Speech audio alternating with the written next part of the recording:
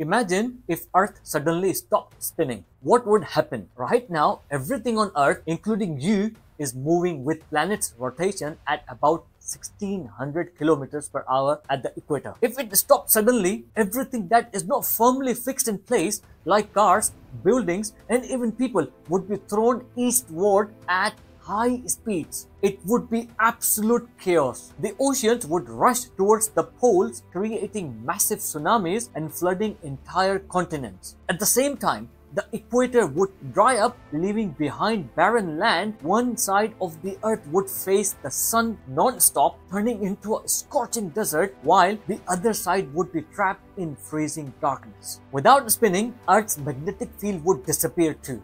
This magnetic shield protects us from harmful solar radiation and cosmic rays. Without it, the atmosphere could be stripped away over time, making life impossible.